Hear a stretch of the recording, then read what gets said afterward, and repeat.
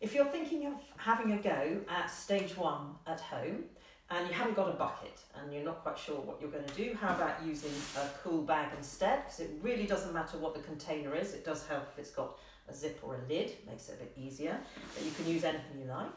And when you're thinking about what you're going to put in there, it needs to be something the children are going to be intrigued by.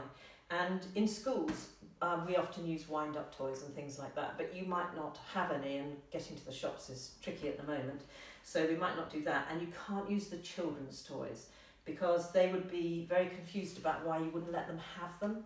And remember that one of the rules in stage 1 is that the children can't touch or have the things out of the container straight away. So I think don't use the children's toys. I think that's a bit confusing for them.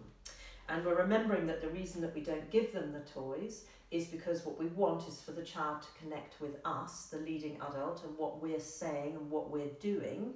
And if we give the child the toy, the child connects with the toy, and we get sort of cut out of the interaction, and the child is not processing the new information as easily. So have a look around your house and find some things that you think are intriguing. Let me show you what I found in my house and we'll have a go, see what you think.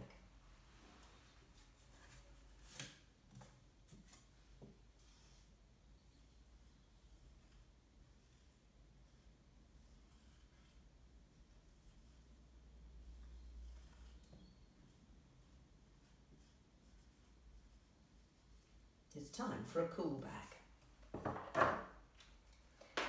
I've got something in my cool bag, in my cool bag, in my cool bag. I've got something in my cool bag. I wonder what